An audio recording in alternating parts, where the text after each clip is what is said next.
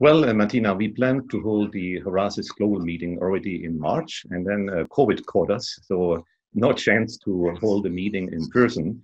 So we decided to go digital, and we did a lot of research and say, how could it be done? Especially against the backdrop that we have usually close to 900, 1,000 speakers. Can't do it on a, Zoom call. We found online platform based in the Silicon Valley, a young startup company, and we started with this adventure. So yeah, finally we got 900 speakers during one long day, including the UN Secretary General, maybe the largest online meeting held by any organization so far globally. We got also 4 head of states and around 15 ministers.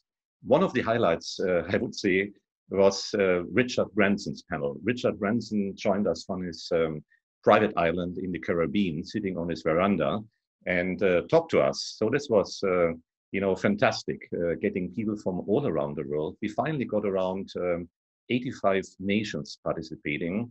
And of course, the other highlight, the UN Secretary General who opened the meeting, he was calling for more togetherness, for more dialogue, because the world is kind of falling apart and we need to join hands to make this world a better place to live on. Frank, I'm very curious. So what was Richard Branson's message? Richard Branson talked about climate change and oceans. He's very much engaged in philanthropy. So he's not only running his airline and his various other activities, but he basically said we can't wait and business has to make a contribution. It's not enough just to protest and go to the streets, but we need real action. And I think Richard Branson was really echoing the whole message of the whole summit, saying that it's time to act. We can't wait anymore, and we have to put all our power, our forces together, to make this change happen. Horasis, the word comes from Greek, right? It means the act of seeing, basically a vision. So when you set it up, what was your vision? And if we talk about real action, what kind of action do you want to see, and what do you want to create as an impact with Horasis? Well, I was always inspired by Greek mythology, so I've chosen a Greek word. Horasis indeed means, gazing, envisioning, seeing what's happening in the future. And it's all about what's happening at Horasis. We would like to inspire the future. We are very much looking into the future and trying to shape the future. So we are on the one hand a think tank, but also a do tank, because we would like to see things happening and change happening. So give you an example, at the last meeting earlier this month, we got a panel with 6 African former head of states working on a peace initiative in Western Africa. So we started this initiative, and now we are bringing in more resources and try to monitor this project. So that's basically what we want to do. We want to move the talk to action, the dialogue to real impact. A lot of people compare Horasis to another Davos, a mini Davos. Why does the world need a second Davos? Well, Shirley, we don't really compare us with Davos. We are a different type of organization and we do our own benchmarking. Our Davos, if you wish, is Cascais. It's a small location close to Lisbon, where our global meeting is held every year. And we would like to be more inclusive. So we invite CEOs and head of states, mostly from emerging countries. At the last meeting, for example, we got the prime minister of a very small island nation, Cape Verde, who spoke to us. We got also the president of Namibia. So not only, the G20 countries, the club of the rich and wealthy and powerful are joining us, but the emerging leaders. Also, we are inviting not only the CEOs of large companies, Fortune 500 companies, we got a few at the last meeting, but we also invite the next generation. We invite startups and promising entrepreneurs. So I think that's what is really setting us apart. We have a very good representation globally in various continents, even Latin America. We got a couple of Latin American ministers joining, and also the president of Venezuela, Juan Guaido, who joined us. So that's what Horasis is all about. And yes, we are growing and we would like to join hands with like-minded organizations. When I met you the first time about a year ago, I was really impressed by two things. One is that you invite a lot of emerging markets and developing markets, economies and representatives and guests to Horasis. And the second is that you are a single man band. Basically, I was thinking that you had a lot of people, a big team in the background, but you are actually managing everything by yourself. And then you visit also these countries. You've been to Mali and Laos and the Philippines and Mexico, and you actually go meet these people first and then you invite them. So it's a huge travel organization, of course, as well, now a bit more difficult. What drives you and what kind of impact would you like to make in these developing markets? No, the fun part really is to travel and to meet these people. That's, the rationale behind all the trips around the world, even to places like Mali and other small countries. And, those countries which are not really represented on the global scene.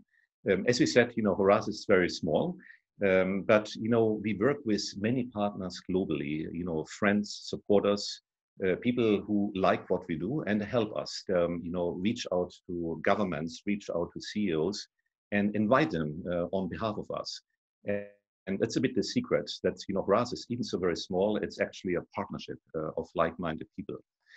What drives me, I get up early in the morning and I start to work on Horasis. And, it's never boring. I think there are so many interesting things coming up, interesting personalities. And, when you look into the profile of people joining our meeting, they look very heterogeneous. But, there's one maybe joining or kind of common element. They're all very interesting people, that it's something interesting in their life. And that's the reason we invite them. Frank, I've never met a person with a more organized mind than you. Super impressive. Going back to the Horasis extraordinary meeting for this year, the theme is Unite, Inspire, and Create. If there are three things on the agenda for 2020, what are the things you are inspiring and what are the things you are creating? Well, Shirley, we feel that the world is falling apart. There's so much of protectionism in the world, so much of nationalism and egocentric behavior. I would say, the Machiavellian mindset is back, especially now with COVID.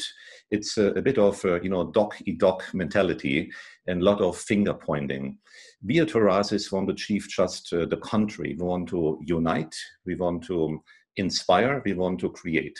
We want to really bring people together to join hands. And, I think there's a big chance for that. At the meeting, we discussed, for example, the future of capitalism and saying that we need a more inclusive capitalism. Many companies are just short-term oriented and they need more long-term orientation, not just trying to boost up the share price, but to care for their employees and for all their stakeholders.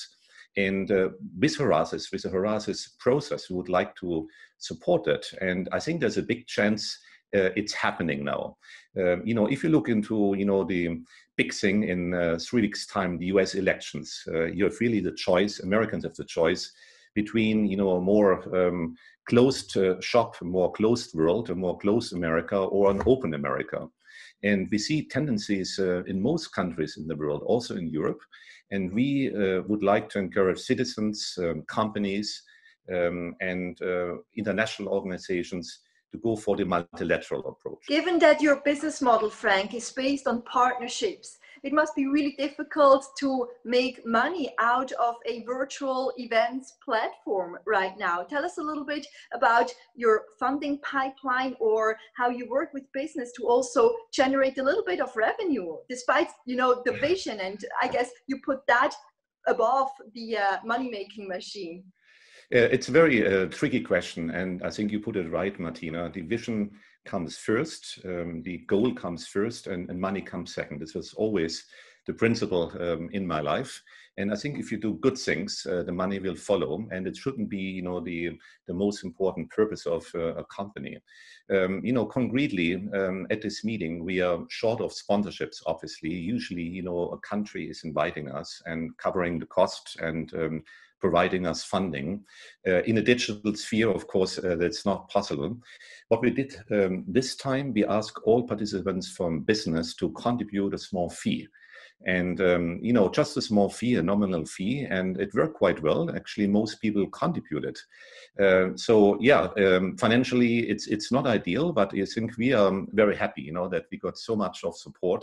And so many people said, let's support Horasis in a critical time, in a difficult time.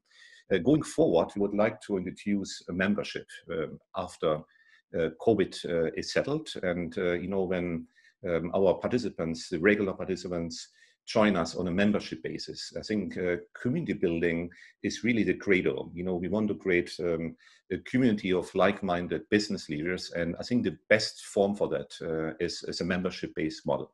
I think in Chinese, there is a saying, actually in Taoism, it says when a person is on the path, there are many who come to aid. Going back to the theme of 2020, you just mentioned about inclusive capitalism. You talked about multilateralism. What should the next multilateralism look like in your mind? I think we have to work with the United Nations. The United Nations is really the centerpiece of multilateralism, and we should give more power to the United Nations.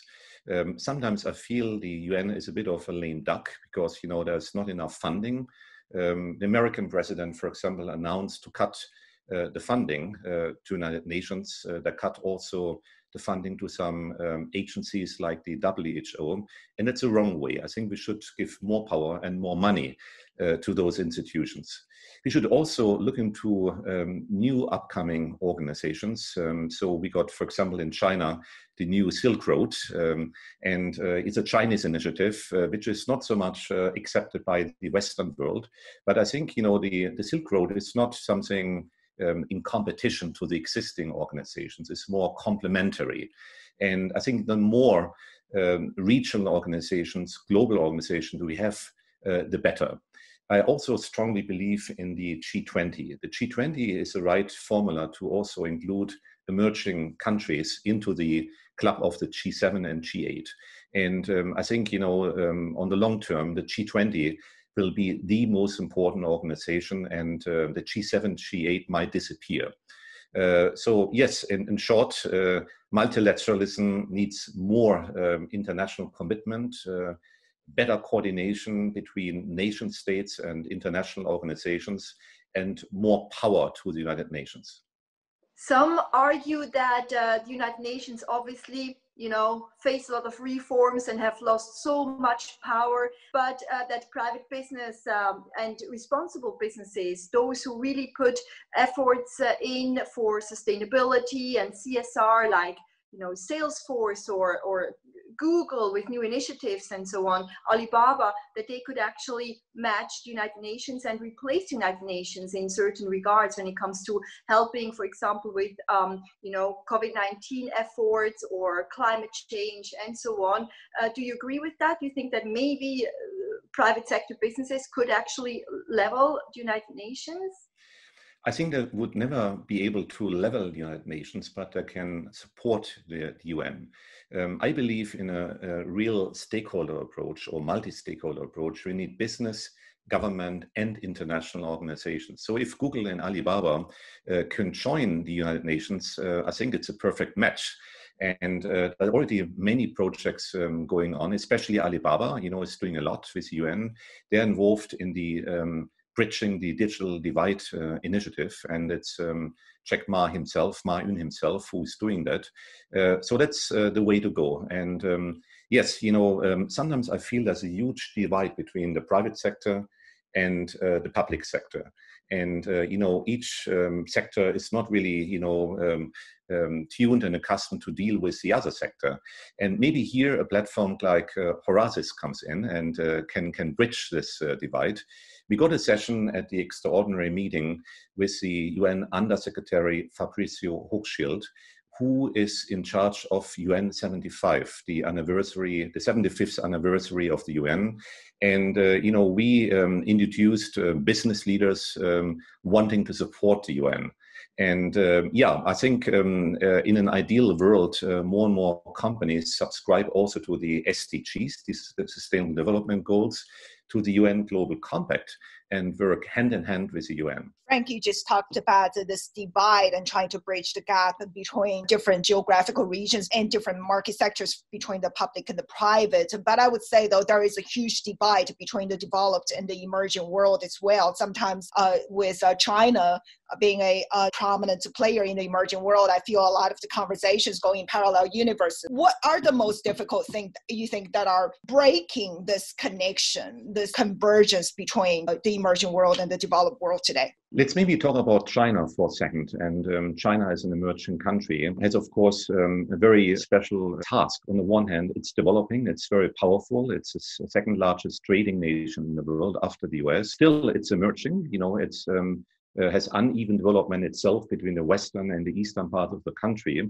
But when China goes to the world stage, there's always criticism coming up, in the US, but also in Europe, talking about uneven trade, where, Chinese exports are being, subsidized by the Chinese government. It's a usual argument by the West, which I believe it's not true.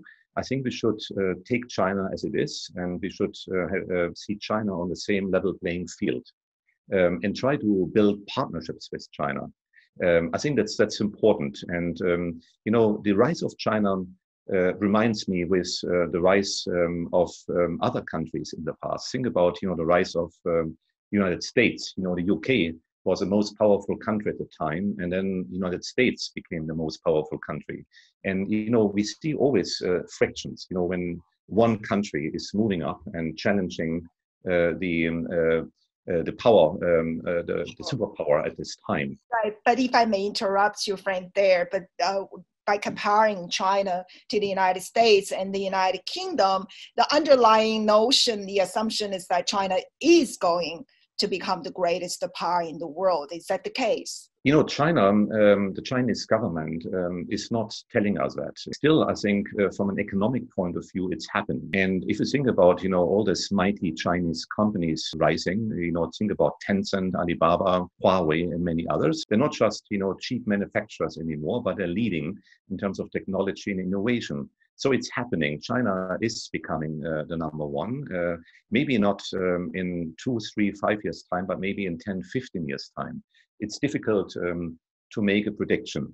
But I think we shouldn't be warned, we shouldn't be afraid. We should just accept the fact that China is becoming economic leader. Of course, that will also be a topic of the upcoming Asia Horasis meeting, which will take place on the 30th of November. So you're fully busy preparing for that one already. Frank, give us a little bit of an appetizer. What can we expect from that one? Well, at this summit, Martina, we have around 400 speakers from all over Asia, plus America and Europe, and even a few African and Latin American leaders investing in Asia, but primarily focusing on the Asian region, Southeast Asia, plus China, Korea, Japan, India. And what we would like to see is that Asian nations also get closer together. There are several linkages already. Think about ASEAN in Southeast Asia, or the SAARC region, India, Pakistan, Sri Lanka, Bangladesh, and the Maldives, and Nepal. But those different alliances are not really working as, for example, the European Union is working. It's mostly actually a trade alliance. There's not much beyond trade and commerce. There's not much about an Asian identity. I think there's so many different Asian identities, and we see a lot of rich countries in Asia. Think about Singapore or Hong Kong, but then a lot of poor countries. Think about Myanmar or Laos and others. So I think Asia needs to put its act together and think about this Asian unity, and that's the major theme of the summit, especially in post-COVID times. On a positive note, Martina, I believe that COVID is kind of accelerating Asian unity and Asian integration. There have been a lot of visits in the last few weeks.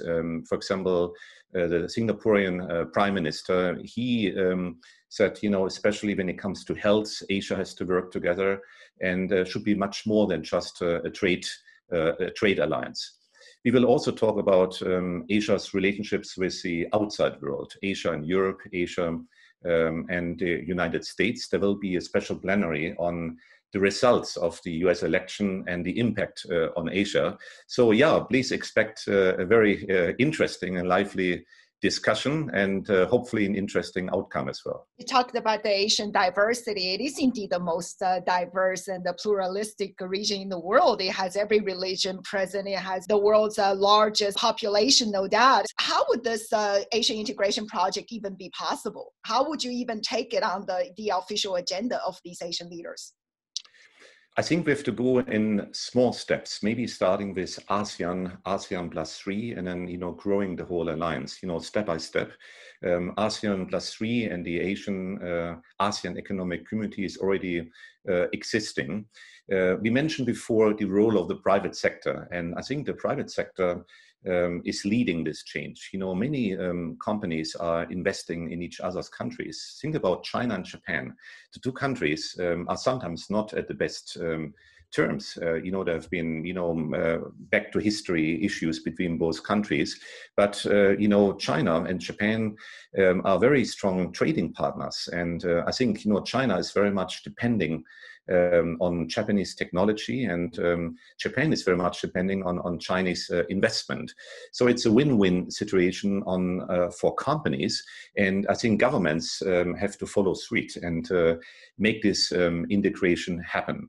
I think we have to overcome history and look into the future when we shape this new Asian century. If you want to invite 5 Chinese companies, which 5 would you like to invite? Good question. I think I would go maybe for some private sector leaders, and maybe Huawei, especially because Huawei is so kind of discussed, especially in the Western world, in the US and Europe. But I think we should give Huawei a chance and to speak out. Likewise, maybe the owner of TikTok, ByteDance, could be of interest, especially to the young people. And a few other, tech companies, of course, Alibaba, Jack Ma is always very good to have. And maybe looking also in some of the startups, especially in Shenzhen and other regions. Western commentators usually forget that China is not just a state-owned companies-driven country. Of course, there are very large state-owned companies. Think about Baosteel or Bank of China and others. But the real development is happening in the private sector. So in the long term, I see that the private sector in China is playing a much greater role. And already now, state-owned companies are being listed in Hong Kong, in New York. So in a way, the state-owned companies of the past are no longer existent. They're also partly private right now.